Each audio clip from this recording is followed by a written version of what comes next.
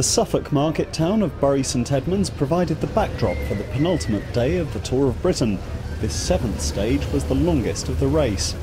As ever, a mob of camera-wielding supporters besieged the HTC High Road bus of Mark Cavendish, waiting to catch a glimpse of the sprint ace. Today was expected to be a day to suit him. Yeah, we'll try and win. Hopefully it's a good sprint, see how it goes.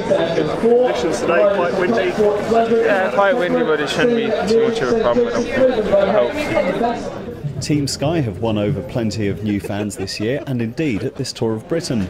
Their ace in the pack was Geraint Thomas, until a crash on Friday saw him drop from 2nd overall to 12th. The highest placed home rider going into the stage was Garmin-Cervelo's Daniel Lloyd at 3rd overall and 29 seconds from the leader.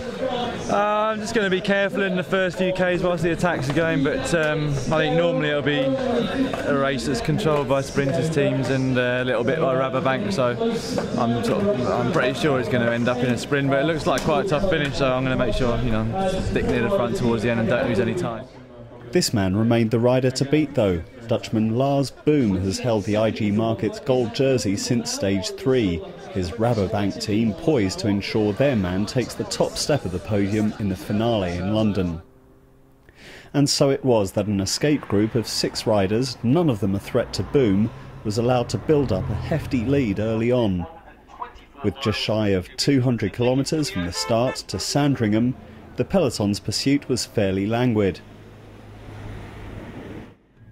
Shortly after the race entered neighbouring Norfolk, sporadic showers did little to deter the crowds lining the roadside at every village and town. Thankfully for the riders and spectators alike, conditions improved. Nearing the finish, a game of cat and mouse ensued, the breakaways lead of over 7 minutes dwindling rapidly. But the sprint teams misjudged this particular chase, and the 6 stayed away, Lithuanian Gediminas Bagdonas taking a well-earned trip to the podium. Cavendish had to make do with sprinting for 7th, moving to within 3 points of Boom in the points competition, but the Dutchman's focused firmly on gold.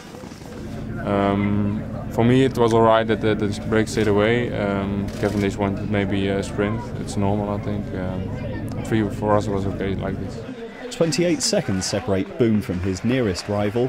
Sunday's race of truth against the clock should seal it for him.